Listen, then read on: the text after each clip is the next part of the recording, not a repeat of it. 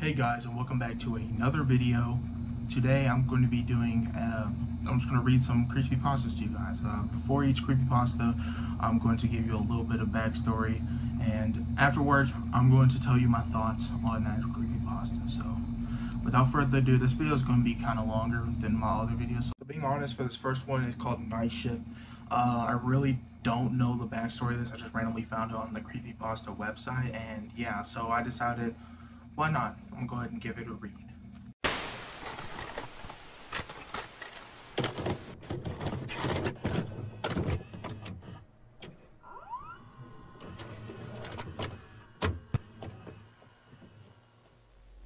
Night shift. I worked the night shift at a local mom and pop convenience store at the front of my neighborhood. We sell snacks, drinks, milk, bread, all the normal stuff that people need but aren't willing to make a traditional run to the grocery store for. There was talk about adding a gas pump out front, but it hasn't happened yet. As a result, the night gets a bit slow at times. Of course, we got our usual druggie who strolls in and gets a soda or use the restroom, but sometimes I'll sit in the corner for nearly an hour before someone strolls in.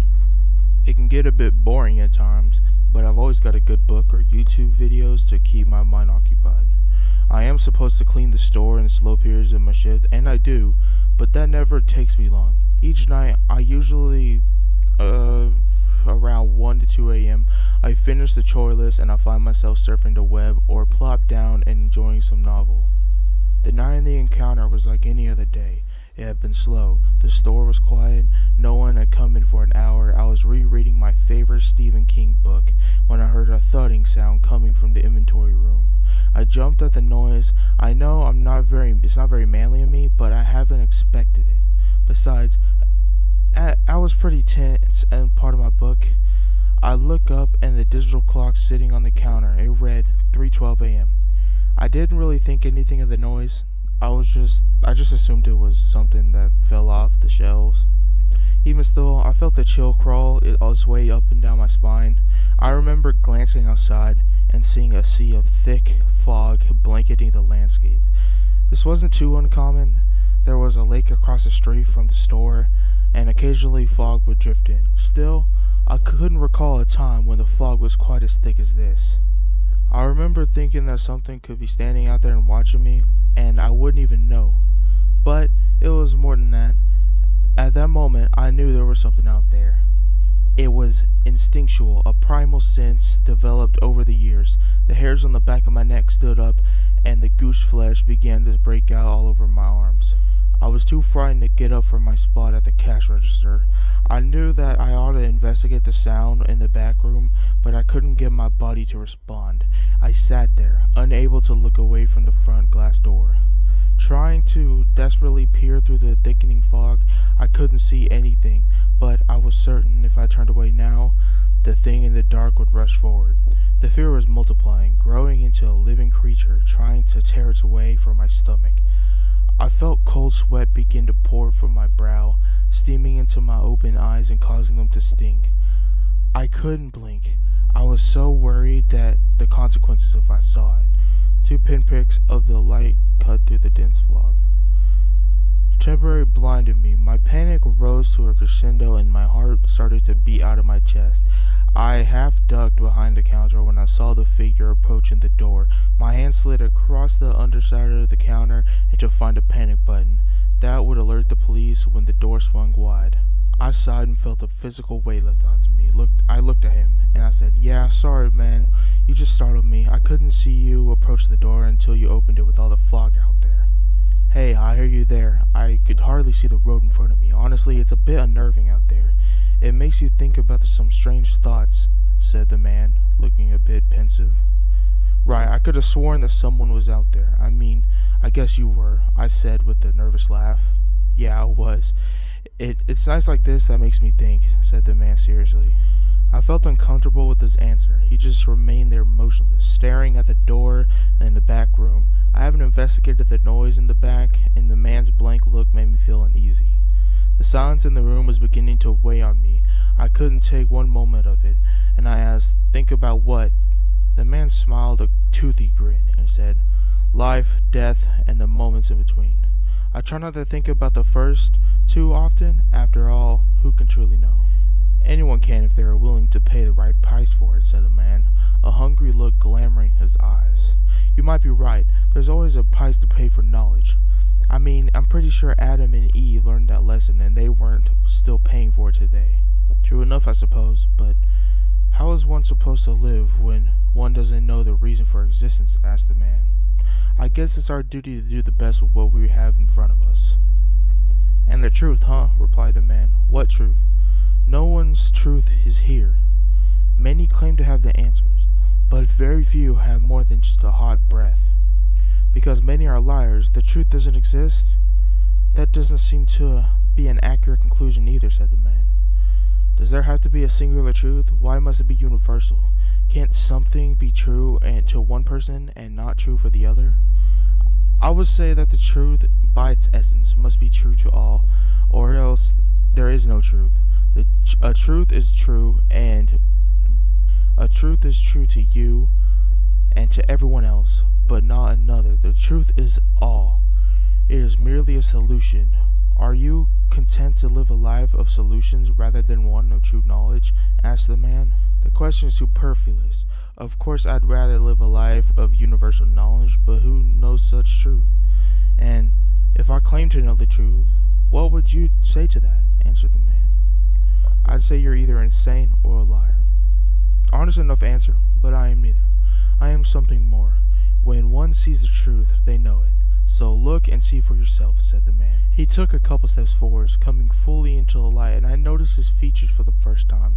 He had a severe look, a hawkish nose, looked as if it had been broken at least once. The landscape of his face was jumbled of cracks and wrinkles, dominated by a large scar that started right below his nose and continued through his lips, stopping at his jawline. It was the man's eyes that made me feel the most uneasy. They were black as tar. They drilled into me. Making eye contact with the man was like staring directly into a black hole. They seemed to draw you deeper. There was a little light shining in the middle of the man's pupil. I watched as it bounced and glowed, coming closer than the drawing away, and it was as if beaconing for me to follow. When I saw that gleam, I wanted nothing more than to follow it. And the dang consequences. There was a beauty to the way it pulsated that held me captivated. I looked and saw and knew that there were secrets to be found on the depths. I've also known that if I followed this light, there would be no coming back, but I didn't care. I wanted to know, I wanted to see. The mysteries of the universe were held by the gyrating light bobbing in the abyss. I felt my soul beginning to be ripped apart from my body, torn from my essence, and sent spiraling down to a black tunnel towards the brilliant light. It was at the same crashing sound I've heard before, the back room that broke the trance. I looked away from his eyes, and I came back smashing to reality. My mind was scrambled, and it took me a second to get back to my normal state. This creature standing before me was just as confused as I was, clearly not used to his prey escaping it so easily. For a moment we looked at each other in utter shock. The man smiled at me, showing ragged pointed teeth. I looked away in disgust, trying to feel for the silent alarm button on the bottom of the counter. My hand brushed the button. I pressed with all my strength. The man remained standing there, obviously motionless, and he could have been a statue for all I knew. He didn't breathe, nor did his heart beat. Those black eyes never blinked, and I didn't dare make eye contact with him. Finally, he looked down at his watch and said, "The time is nearly there." What that man turned and strolled directly out the door had come from, I watched him walk casually into the fog. I couldn't see clearly, so I'm not entirely sure what I saw, but the figure almost seemed to melt as if he was evaporating to the mist. One moment he was there, the next he wasn't. To this day, I still don't know what I saw that night. Sonic EXE is about like this cursed video game, which is a huge, like they do that a lot in creepypastas. It's about this cursed Sonic CD that he puts into his computer, and a bunch of weird stuff starts happening. This is one of the most popular creepypastas of all time. I'm sure you have seen this image before, so I mean, you should know this one, but I'm gonna go ahead and read it.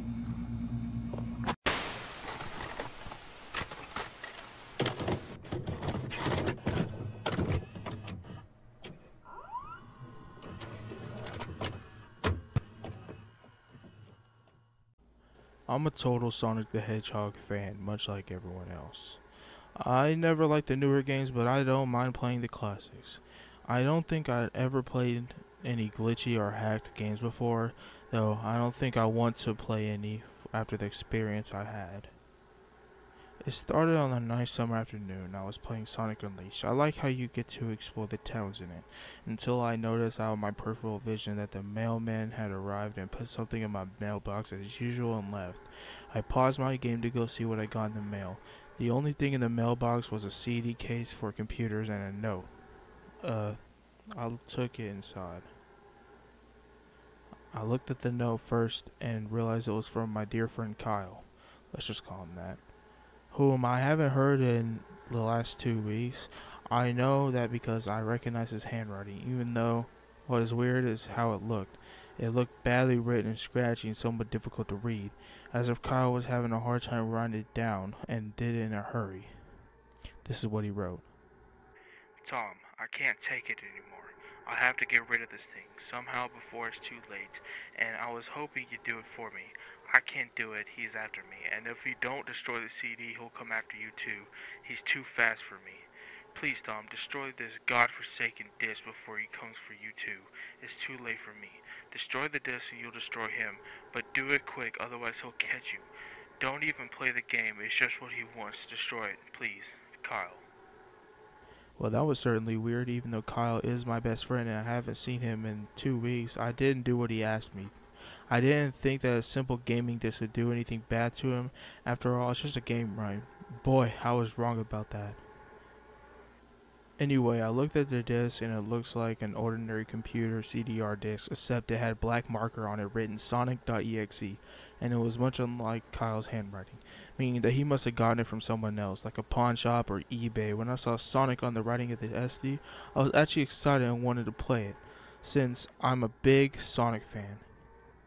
I went into my room, turned on my computer, and put the disc and installed the game.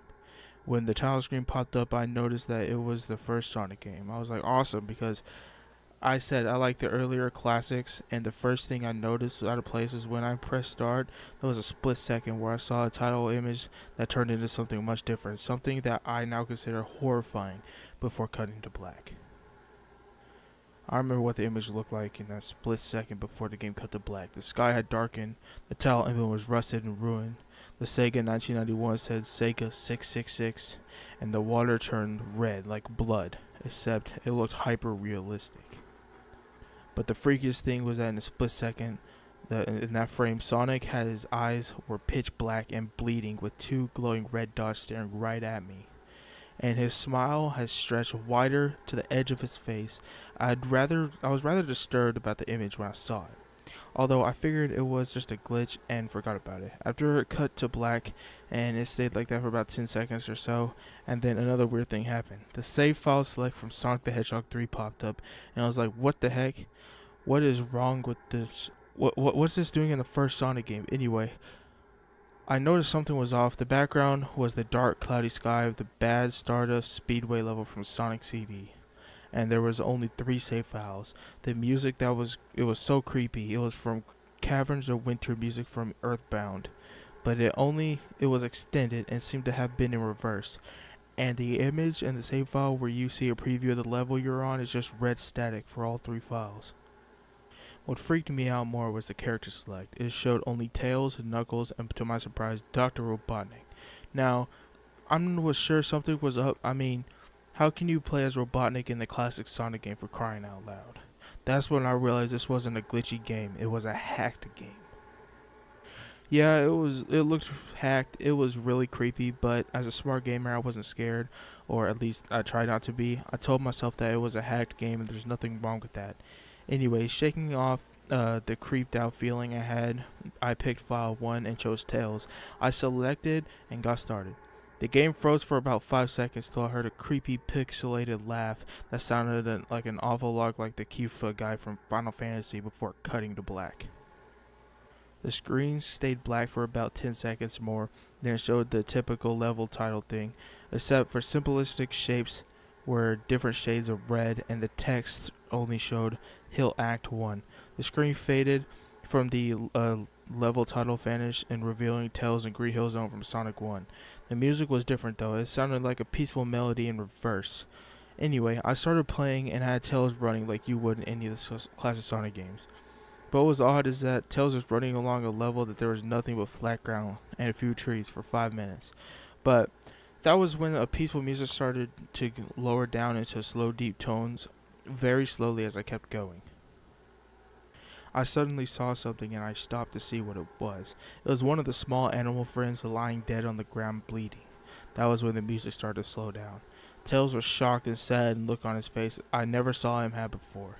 So I had to move along as he kept that worried look on his face, and he kept moving. I saw more dead animals and Tails moved past them, looking more and more worried as the music lowers, and he moves past more dead animals. I was shocked to see how many they all died.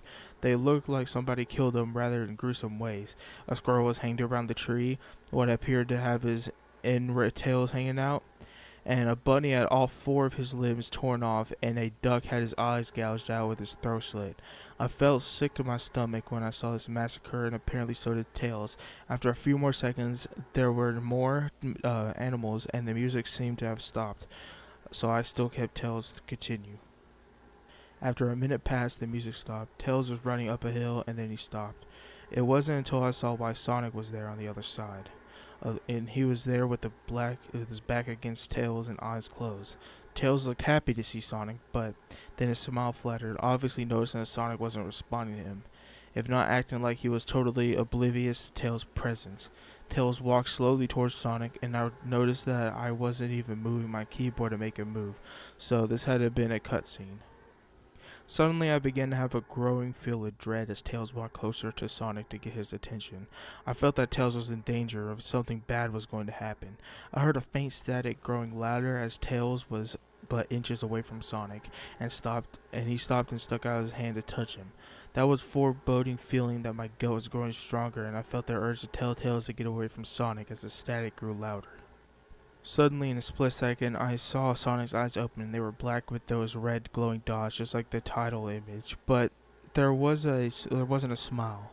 And then what happened? The screen turned off, and the static sound was off. It stayed black for about 7 seconds, and then a white text appeared from the following message that says, "Hello, do you want to play a game with me?" At this point, I was creeped out. I didn't want to continue the game, but my curiosity got the better of me when I was taken to a different level, with the level title now saying Hide and Seek.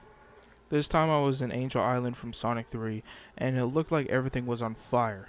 Tails looked as though he was scared out of his wits this time. Actually, he looked at me and made a frenetic gesture telling me as if he wanted to get out of the area he was in as fast as possible. I was starting to get freaked out by this. I mean, Tails was actually breaking the fourth wall, telling me to get him out of there. So I pressed down on the arrow key as hard as I could and made him run as fast as he could. A pixelated version of that creepy theme when you meet Shadow and Arc at Robotic from Sonic Adventure 2 was playing, and I made Tails trek through the desolate forest, trying to help him escape from whatever he was trying to run from. Suddenly I heard that creepy laugh again. That awful Killful laugh. Right after 10 seconds had passed, I helped Tails run through the forest, and then I started seeing flashes of Sonic popping everywhere on the screen again, and those black and red eyes. The music changed to that suspenseful drowning jingle as I see Sonic behind Tails, slowly gaining up on him, flying. Sonic wasn't running, he was actually flying. The flying pose and the sprite making look like very similar to Metal Sonic's flying pose in Sonic CD, except it was just Sonic and he had the black and red eyes again, only. This time he had a more deranged looking grin on his face. He looked as though he was enjoying the torment he was giving the poor little fox as he gained up on him. Suddenly when Tails tripped, another cutscene, the music stopped and Sonic vanished. Tails laid there and started crying for 15 seconds. The scene was rather upsetting to watch and I kinda teared up myself. But then Sonic appeared right in front of Tails and Tails looked up in horror. Blood started to come down on the blackened eyes as Sonic's grin slowly grew and his face looked down at the horrified fox. I could do nothing but watch. Just in a split second, Sonic lunged at Tails right before the screen went to black, and there was a loud screeching noise that only lasted 5 seconds. The text returned only this time and said, "You're too slow, want to try again?" And then that god-awful laugh came with it. I was so shocked by what happened. Did Sonic murder Tails? No, he couldn't have. He had Tails were supposed to be best friends, right? Why did Sonic do that to him? I shook the shock off as I was brought back to the character select, and the save file that had Tails in it was different. Tails was no longer in the box itself, but in the TV screen itself, which was flickering and red static, and Tails' expression scared me. His eyes were black and bleeding, his orange fur had gone black, and he had an expression of anguish in his face. Trying to ignore it, I picked Knuckles next. So as I was playing with Knuckles, the screen went black and it said, "You can't run." And then Sonic was chasing Knuckles through this like dark zone, the scrap brain zone, I'm pretty sure. And it was just so creepy and scary until Sonic finally caught up to Knuckles. And text popped up on the screen saying, "Found you." I was now scared. Sonic found Knuckles already? What's going on?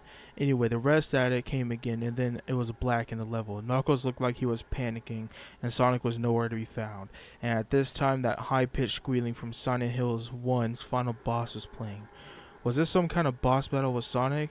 I hope to God it wasn't, honestly. Suddenly, Sonic appeared right next to Knuckles in what appeared to be a pixelated black smoke. I made Knuckles turn around and then punch Sonic, but Sonic vanished in the black pixelated smoke before I could even land a hit. That terrible laugh went off again, when Sonic appeared right behind Knuckles again, and then I made him punch him again. Sonic vanished again, laughing. Knuckles was panicked even more, and even though I felt like I was going crazy, Sonic was practically playing with us. He was playing a sick, twisted little mind game with me and Knuckles. Another cutscene played as Knuckles fell to his knees and clutched his head sobbing. I felt his agony. Sonic was actually driving us both crazy. In a split second, Sonic lunged at Knuckles and the screen went black and another distorted screeching noise that lasted for 3 seconds. Another text message appeared. "So how many souls do you play with so many times? Would you agree?" I was brought back to the main menu, and this time the second file box had Knuckles on the TV screen. His red fur darkened, turned to a reddish gray, and his dreadlocks were dripping with blood, and his eyes were black and bleeding too. He looked of sadness on his face. I began to think that those are the actual characters trapped in those TV screens on the save files, but I couldn't believe it. I didn't want to believe it. So I shut off the game and I took a break. I took a nap, which I wish I hadn't, because then I had started to have the most disturbing nightmare. I was in a pitch black darkness, though I was under the light given off by the lamp that hung high above my head. I could hear the cries of Knuckles and Tails nearby. They were saying stuff like, "Help us," and "Why did you let us do that to me?" and "Run away before he gets you too." Their cries died out, and then I heard Sonic laugh. His laugh sounded like a distorted Kiefer laugh. "You're a lot of fun to play with, kid. Just like your friend Kyle, although he didn't last long." I was scared and looking around for the source of the voice. Won't be long until you join him and all my other friends. I saw him walking towards me, flickering in and out in several directions. "You can't run, kid. You're in my world now, just like the others." And he grabbed me. I saw his bleeding black and red eyes, his grinning face, and I woke up in a fright. After a couple hours, I decided to continue playing the game. I don't know why, but I had to know. I had to figure out why this was happening, so I turned on the computer and turned on the game, and selected Robotnik next. I still thought it was wacky that you could play as Robotnik, but anyway, the level title appeared, and this is what time it said, ... which I found really freaky. This time I was in some kind of hallway. Didn't really look like it was from any other of the classic Sonic games, though it had a pixelated style. The floor was shiny and it was checkered, and the walls were a dark grayish purple with animated candle lights and a few dark bloodstains here and there. And there was a dark red curtain hanging above the top part of the screen. Every 12 seconds or so, the red curtain always sways slowly, but whenever you're playing the game, you barely see it move. The music was oddly pleasant, a piano rather playing a sad yet peaceful song. But I knew better. The song that was played in Hill Act 1 only wasn't in reversed. Robotnik didn't have an entirely nervous look like Tails or Knuckles did, but he did have a suspicious look on his face, and he was just a bit paranoid. He did a little animation when I left him standing there. He turned his head to the left and right at least twice, so he shrugs at me, as if he has no idea where he is or what he's going on. Even though I was Scared out of my mind about what was going to happen, I had Robotnik continue onward. He did his usual running animation. You know, when you had beaten him at the end of the classic Sonic game and you chase him as we continued going through the hallway. As I led Robotnik down the stairs, I noticed that the walls have got darker and more reddish. The red torches are now nearly blue, and we landed into another hallway. This one was longer than the last one, or at least it felt like it, and then we headed down another flight of stairs. This one was much longer. It took at least 1 full minute. And then I heard a horrid Kifa laugh again, and the music slowly faded until it was quiet, and the walls turned more dark and red, and the torches were a black flame now. When Robotnik landed on the third hallway, I noticed he now looked really creeped out, though he tried to hide it. I couldn't blame him, I was scared too. Suddenly, Sonic popped right in front of Robotnik, the same way he did to Knuckles and the red static.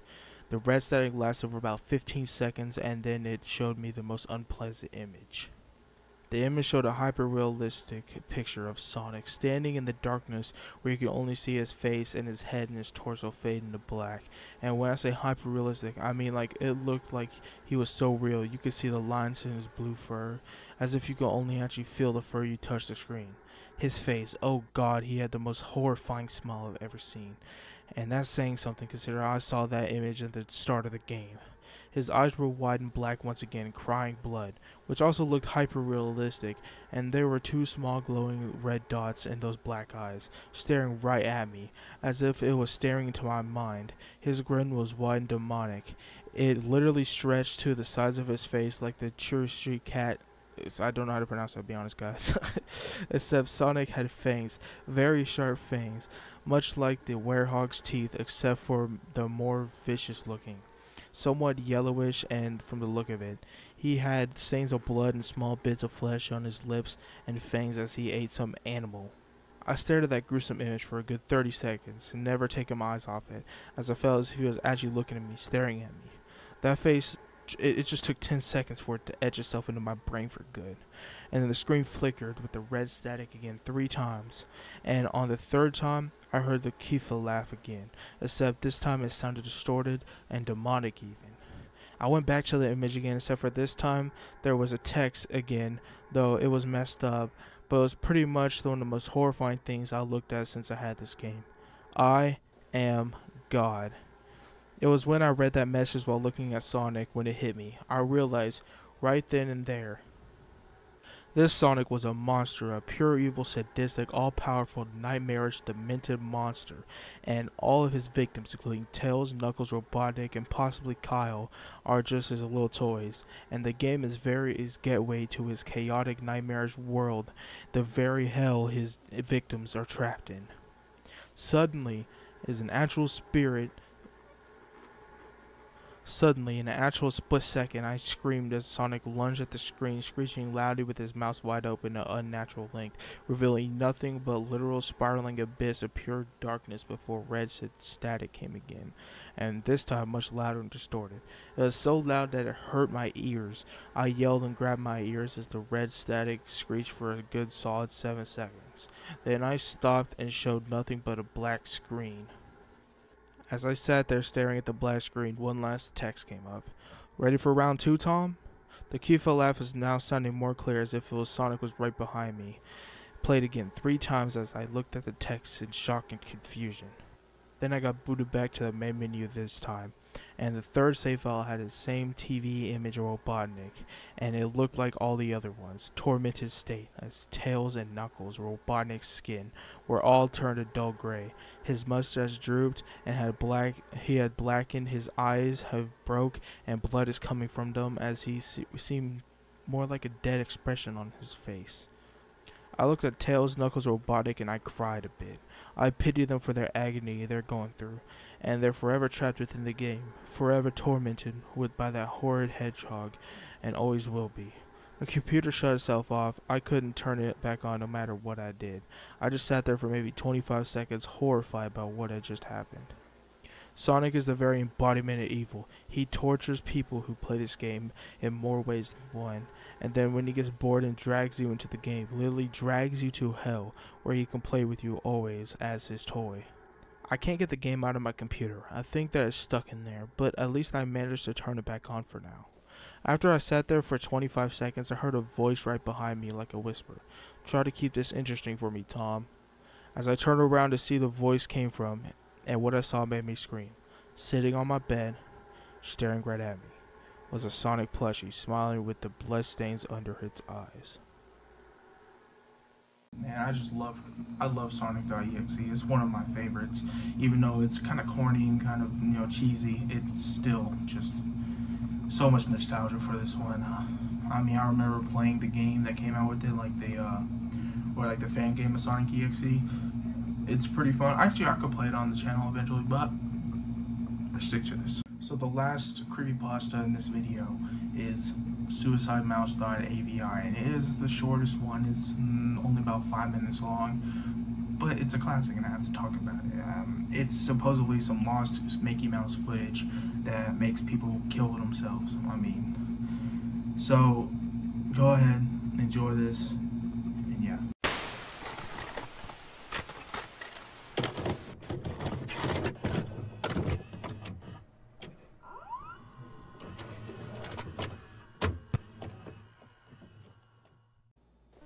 So do you guys remember those Mickey Mouse cartoons from the 1930s?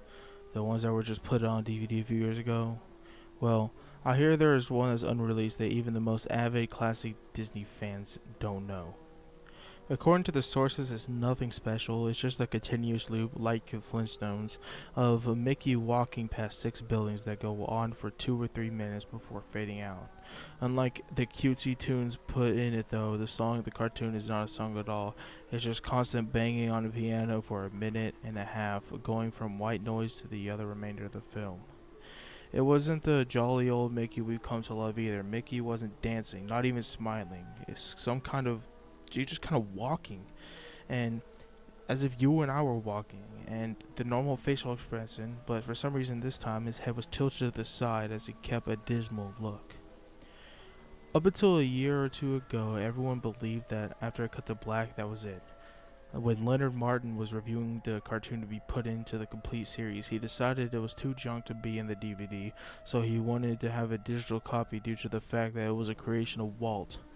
But when he had a digitalized version of the computer to look up to the file, he noticed something.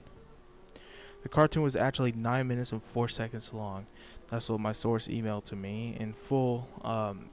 He is a personal assistant of one of the higher executives at Disney, and an acquaintance of Mr. Malton himself. After it cut to black, it stayed like that until the 6th minute.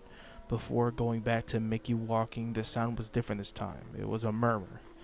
It wasn't a language, it was more like a gargled cry as the noise got more indistinguishable and loud over the next minute. The picture began to get weird. The sidewalk started to go in directions and seemed impossible to based on the physics of Mickey's walking, and the dismal face of the mouse was slowly curling into a smirk. On the 7th minute, the murmur turned into a blood-curdling scream, the kind of scream painful to hear, and the picture was getting more obscure.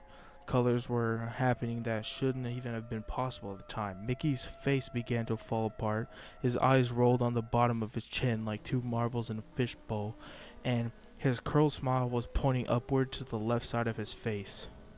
The buildings began to rumble, floating in midair, and the sidewalk was still impossibly navigating in warped directions, a few seeming inconceivable with what we as humans know to direction.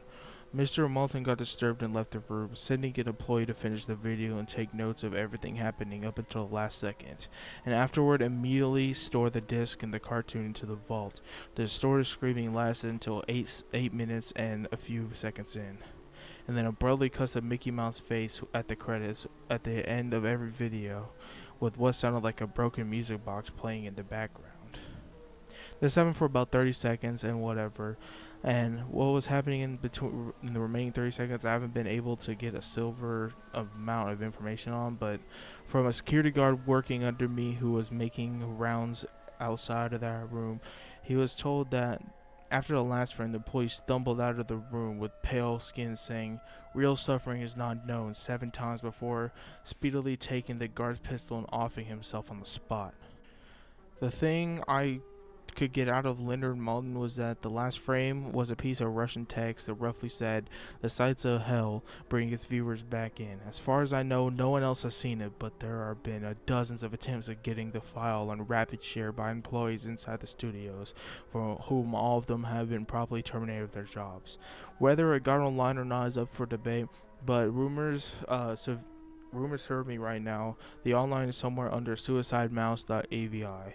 If you ever find a copy of the film, I want you to never view it and contact me by the phone immediately. Regardless of the time when a Disney death is discovered upon this as well, it has to mean something huge. Get back at me.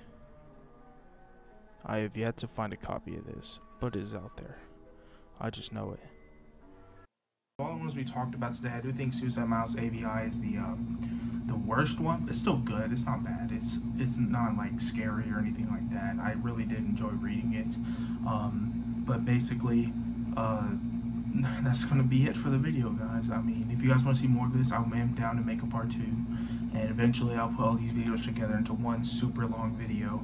So if you guys like the video, please comment, like, and subscribe, and I'll see you guys later.